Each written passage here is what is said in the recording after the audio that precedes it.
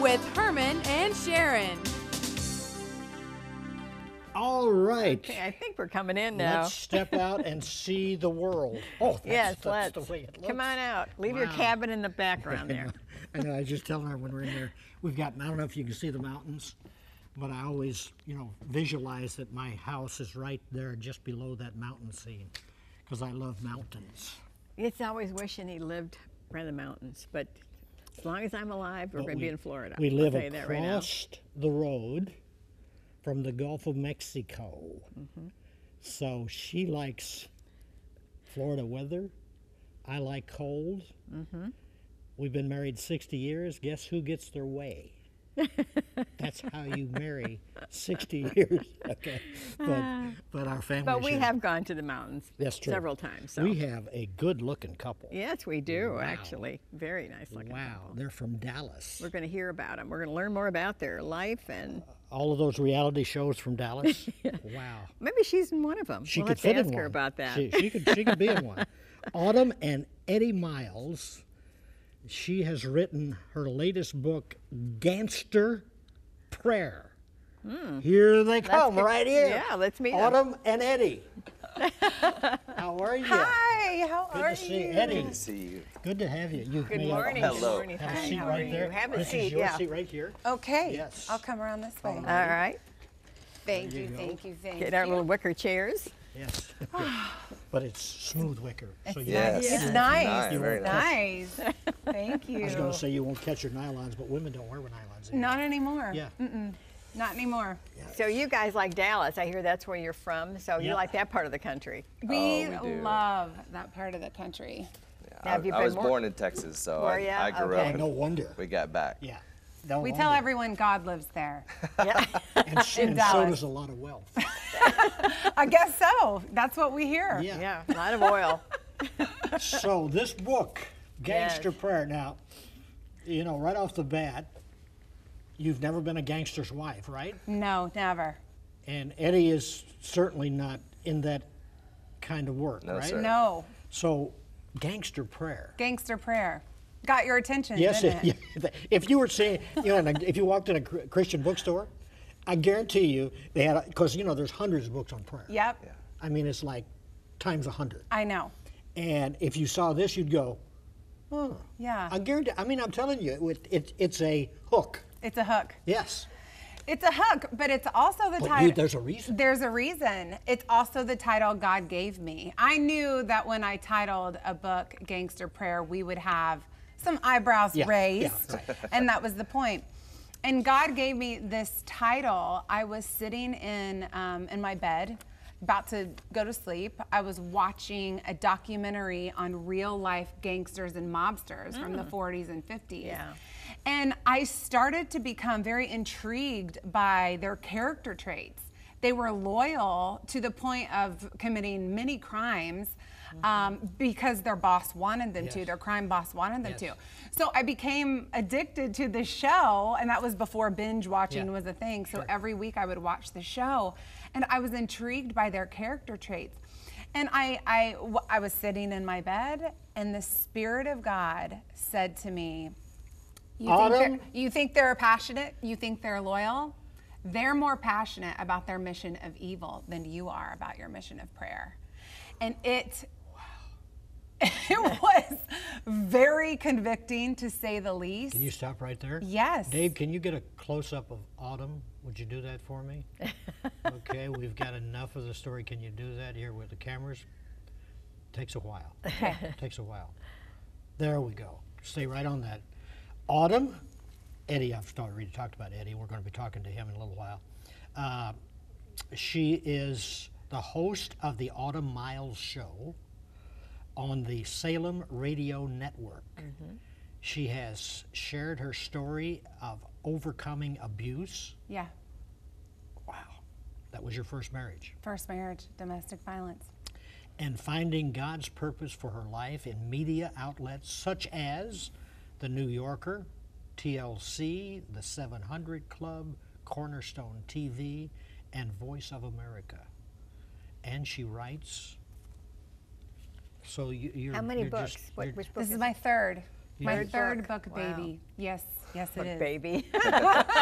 Hey, Dave, can you give me that little clip of Autumn in her element? Welcome to the Autumn Miles Show with your host, Autumn Miles. Autumn is an author, speaker, wife, and mother. She's the founder and CEO of the Blush Network, the author of Appointed, and Autumn's vision is to engage our culture with the bold truth of God coupled with raw faith. Eddie, Wow. now it's your turn. Yes, sir. Where did you meet?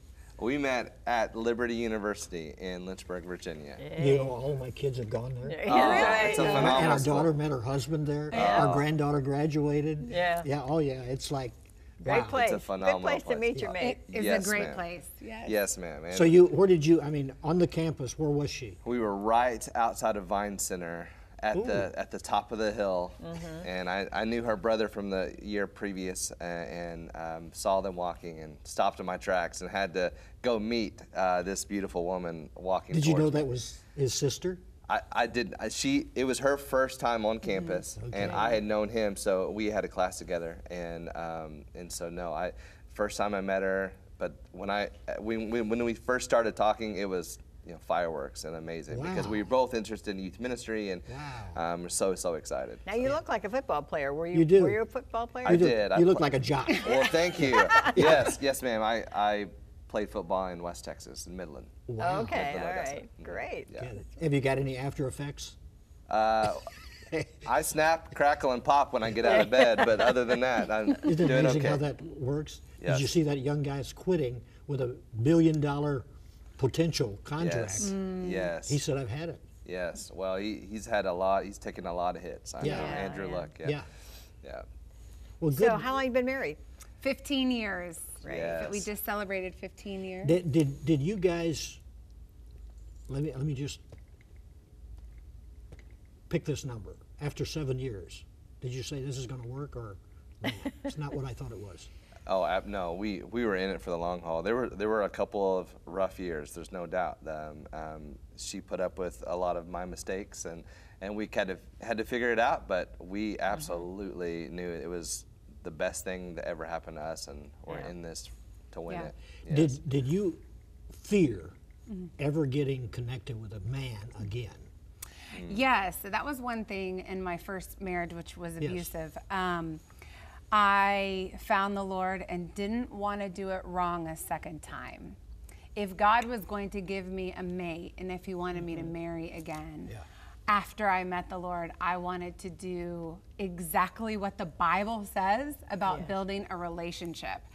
And so when I met Eddie, of course, nobody's perfect, but we followed the biblical principles, and that's year 7. They call it the 7-year itch, I think. Yes. I think we probably had year 7 and maybe year 5. Where we were like, wait, what do we do? Yeah. But we went back to biblical principles, and that is the way that we have built our marriage, our life, our parenting. I love what everything Eddie we do. said. That wasn't an option. Yeah, it's not an option for us. That's what people get married. That's their option. Yeah.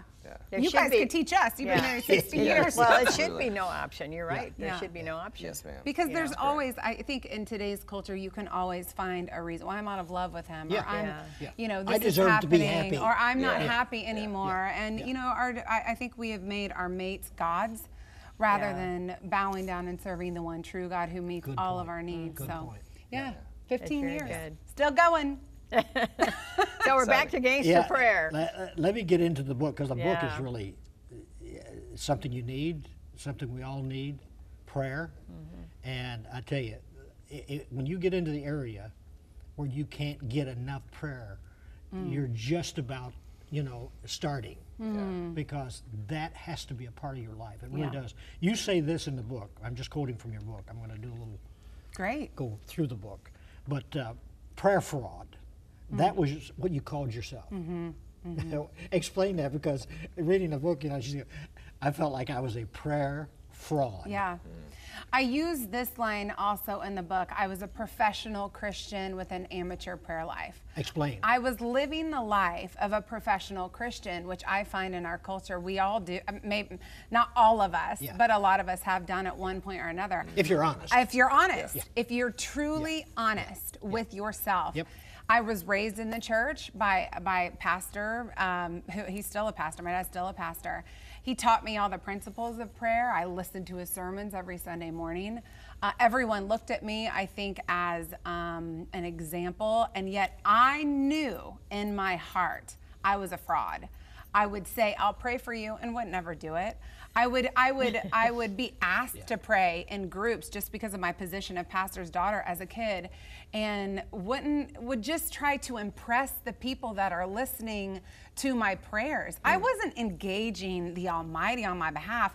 I wanted you to think I was holy. And so that day when God convicted me, you know, what are you doing? The gangsters are more passionate about evil than you are about prayer. It convicted me in a way that was wonderful because it started to change my life. So how did it start? I mean, how did you start changing it at that point? That day, because I was offended by the Holy Spirit, which he does a really good job at doing in a loving way. But see, it is neat when I hear you write it, but when I hear you say it, that you were at that place where you knew you were faking it. Yeah. People don't even know they're faking it. I know. I know. It's true. And this is a couple ways that you can tell. I would always look at maybe people like you and I would think, wow, God is answering their prayers but not mine. God seems to answer everything they pray. So I'm going to ask them to pray for me because they have a direct line to the Lord. I would hear stuff like that. I would almost get frustrated. I would get frustrated at God and mad at God because he wouldn't answer my prayers. And so I just would stop praying. There was no drive in me to continue praying to God when I felt like he was listening to you and not me. And I was jealous of your prayer life. And that's when it hit me. I have got to be doing something wrong here. I've got to peel back these layers of religion, of trying to impress you, just like the Pharisees did. And I need to actually engage heaven on my behalf. Take me there. How do you do that? I started from ground zero. I was about 21 when this happened. That is 21. 21. I was in my first marriage. I went walking in a cemetery. And 21 years, been in church my whole life, went walking in a cemetery and I said, okay, today's the day I'm actually going to engage God. I just found out that he was real. I had actually just got saved when everyone thought I was saved when I was 11 years old in the privacy of my own home. And I walked in the cemetery and I said, okay, God. And then I stopped because I thought, I just messed up, my big chance, my big break. And then I felt the grace of God say, I'm here. Talk to me as if it's a normal relationship. And that started me learning that God is right with us and I can engage him. And then I had to work on my faith. And I remember saying, okay, God, I know you can hear me. Now, will you work on behalf of my request? And so I would start asking God, listen, I'm gonna ask for something ridiculous. Like I'm gonna ask for a man to walk into a 7-Eleven with a blue shirt on. And God would answer these tiny requests that no one knew I was praying. He knew your heart. You weren't kidding. But I was building my faith and my prayer life and my engagement with the Almighty. I've never heard that. And I learned that he is interested in every prayer, not just the big ones, every single one. If I needed to know that he was real by him sending a man with a blue shirt on in 7-Eleven and it ignited my faith, he was going to operate on the level of faith that I had and he was going to build it from there. Wow. I had to unlearn a lot. I had to unlearn the pride we have sometimes of wanting to impress people. I had to learn, I used to get tripped up on, God, I'm not praying in your will. I'm scared I'm not praying in your will. You know, I went to a prayer meeting one time and all the women were like, if it's your will, if it's only your will, almost like they were terrified. And I'm like, Lord, help me with this. And one time the Spirit of God said to me, faith is my will, Autumn. Faith is my will. When you're praying in faith and you're praying in according to my word, faith is my will. And that built my faith even more. All the fear from praying according to the rules that religion had taught me melted out the window, and I began to pray some crazy prayers. Now you actually hold seminars about prayer, right? Yeah, I go and speak to churches about prayer all the time. You talk about the one you said I was invited to speak to this Yes. ladies ministry, and it was a prayer event, and beautiful church, everything was pristine, Yes.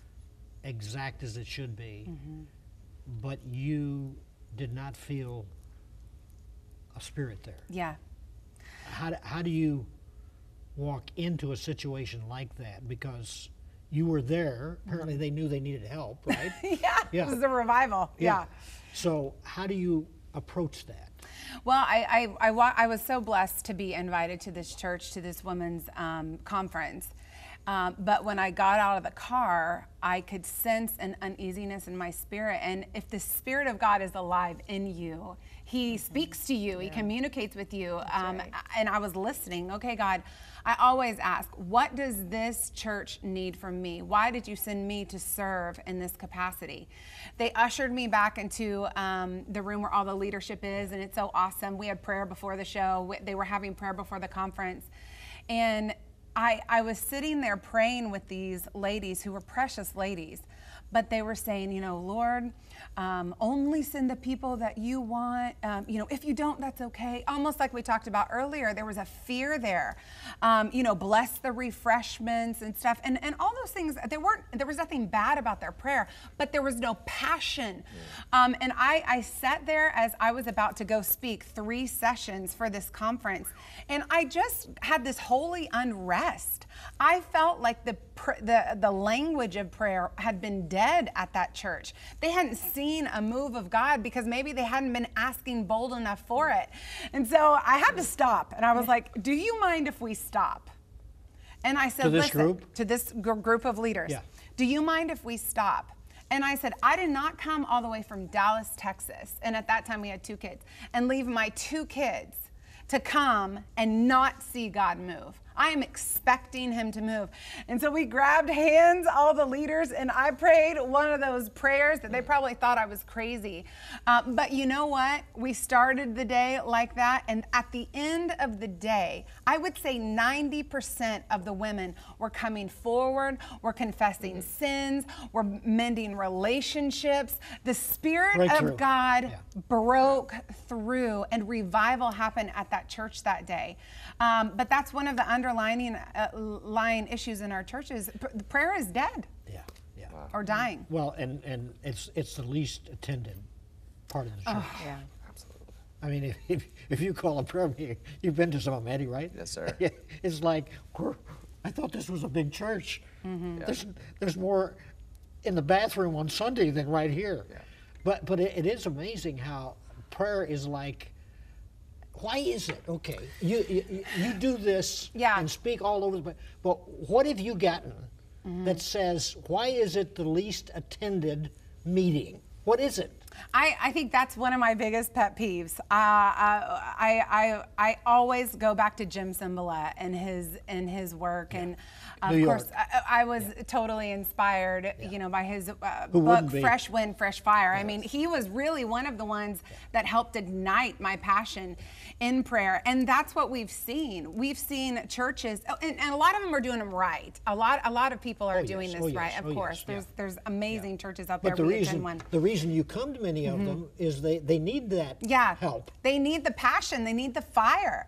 And I've seen we're spending hundreds of thousands, sometimes millions of dollars in production, and yet that same church, I'll say, well, when's your prayer meeting? And they don't have one. I was just going to bring that up. We're spending millions of dollars on production to look at attract the platform and people, the drums, and it's beautiful. Yeah. But when you spend that much money, make sure you're also having a free prayer meeting where people can come and engage the God of the universe on behalf of them. How can we I'm flip hoping that? this book is going to do that. Wouldn't that be we wonderful? have to. We have to. The reason I know that prayer is dying in our world today, I can see the symptoms of it. We can see the evidence of it.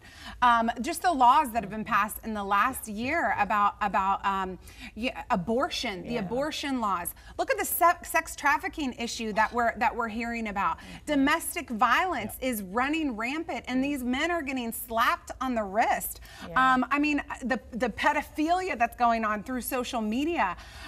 Suicide rate is as a regular news story. I mean, we hear of someone committing suicide very regularly in our world today. So you cannot look at me and say prayer is alive and active in every single believer. I believe that God is bigger than all of those issues. And if the church was truly to band together in prayer and say, you know what, we are going to pray against this sex trafficking issue globally. We are going to pray against this abortion issue globally. We're going to come together. None of this, oh, you've got more people than me, or I've stole your sheep, or whatever the attitude is. If we were to come together globally and attack these things globally, I am telling you what, I don't think we would hear about them. But people feel. I mean, you complicated our assistant, Linda Opsel. Yes. She prays so beautifully. Yes, but she a does. lot of people can't pray. And so to come to a prayer gathering, they feel intimidated. How do you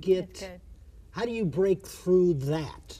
The intimidation of prayer? In other words, okay, if I come, everybody's going to be praying. I want to come, but I feel uncomfortable. See, that's why it's a low attended. Yeah, I know. Okay, how do you? Because nobody feels uncomfortable about coming to a big praise. You know, everybody with their hands going and jumping, and everybody can. Even an introvert can get in on that one. You know, but prayer. That's a whole different category. How desperate are you, is what I would say. When God convicted me of my prayer life, He also told me this line that is in the book. What's a miracle to them, Autumn, what they call a miracle can be your normal life. What's a miracle to them can be called your normal life. We get thousands of messages through our ministry, and you guys probably do too, of my life is this, my life is that, my life is not adding up, I don't feel like God is intervening. Look at Jesus's life in the New Testament. Everywhere He walked, He gave that same power of the Holy Spirit to His disciples. What was a miracle to them was the disciples and Jesus's everyday life. When the Spirit of God spoke that to me and I started looking at these examples in Scripture, I thought, I want that for myself. I don't want you to live a life of miracles and me not to live a life of miracles. I'm here one time. I'm not going to waste my life. And I started to become so desperate. I didn't care what people think. And let me tell you, people have thought I'm crazy sometimes when I prayed, especially in my car. My car prayers are crazy, okay? You should have one of those go cameras. You know? Well, now I feel like people just think that I'm talking to someone on Bluetooth, and really I'm talking to the Lord. But how desperate are you? Do you want to actually have miracles a part of your everyday life? Or are you content with a life where you don't see God engage? I got to a place where my self-esteem, what people thought of me, was nothing compared to my huge desire to see God interact on my behalf. Now, Eddie, did you come along with her on this prayer trip that she went on? Or did she just drag you? No, absolutely. Prayer has been a part of our life, but I actually have learned a lot from her, and I've grown in that. And she wrote about me in one of the chapters because I got to a point in our life, and there were some things just kind of crumbling around us in our business, and I got to a point where I had to get desperate. I had to get crazy. You know, there was a lot at stake, a lot of things that What were is your going business? we own a Mary Maids, and this was a what is that again? Mary Maids. It's a cleaning company. Yeah, it's a clean company. And That's this good was a business. different one, but there was, at that point, there was 30 jobs at stake. There was our family and investments, and so I had to get Gangster. So I have grown and I have learned, and she got there first. And even though, again, I've been a Christian for a long time, I've learned so much from her. But I've had to do it. I've had to engage that part of me that was dormant, that was asleep. Because I needed God Almighty to move in our situation, and so the wimpy prayers wouldn't work anymore. Yeah. We had to do something I about like that it. statement. You were standing by your father in an open heart operation. Yeah. Take us to that place. My dad's had heart problems since he was 40 years old, and I'm approaching 40. So I'm like, oh no, Yeah. we gotta start praying Get thee about behind that. me. We Yeah, gotta yeah. start praying about that. But I remember sitting there. He had atrial fibrillation, which a lot of people struggle with, and he'd had it for 7 years. And he had also had several heart attacks. And they asked to do an open heart surgery on him and bypass surgery on him. And I believe the Spirit of God told me, this is how I'm going to heal him. And he had told me he was going to heal him years before, but I believe he had to go through the surgery. And I remember sitting over his head. Of course, all of our families in the room, my family are big Christians. We're crazy big Christians. Yeah. And I remember him looking at me, and I said, Dad, you're going to be okay. Very confidently, because I knew what God had told me. And he looked at me and he said, are you sure? And I was able to look at him, grab his hand, and said, you are going to be Just like that. okay. Yes. Absolutely no doubt in my mind. And that was the operation that completely cured him of atrial fibrillation, which he has suffered from 7 years. And he's not had a heart attack since. It's gone. Yes. And That's what you had in your book, spiritual confirmation. Yeah, yeah. God had given me, and this is a thing that where sometimes God asks us to persist in prayer. We have to pray a lot of times about something before it happens.